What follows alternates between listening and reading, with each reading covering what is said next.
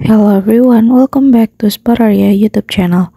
Okay guys, so in this video I would like to share you a tutorial on how to turn off auto update apps on Infinix Smart 8 easily. Okay guys, so sometime our memory card is suddenly full because the application is constantly updating, and it also causes our internet data to run out quickly. Well, to overcome this, the way is very easy guys, and I will show you how.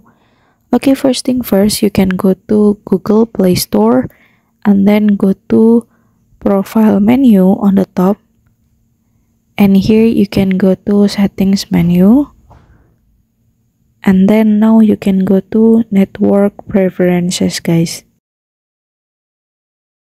And so yeah, here you can go to Auto Update Apps, and you can turn off by click on Don't Auto Update Apps and click OK.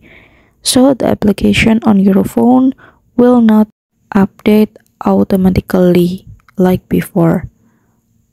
Okay guys, so here's the tutorial on how to turn off auto update apps on Infinix Smart 8, and thank you so much for watching.